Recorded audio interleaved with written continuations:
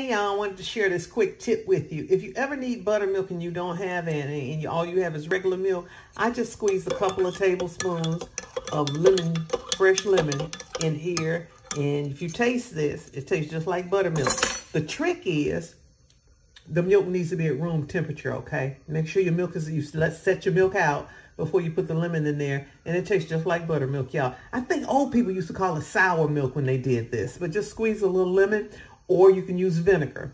I used about 2 tablespoons of lemon in here. I'm going to make me some cornbread, and I didn't have no buttermilk, so that's how I'm rolling. That's the quick tip for you today. I'm Val Taylor. Y'all go out and make it a great day, and I will see y'all on the next video. Bye now.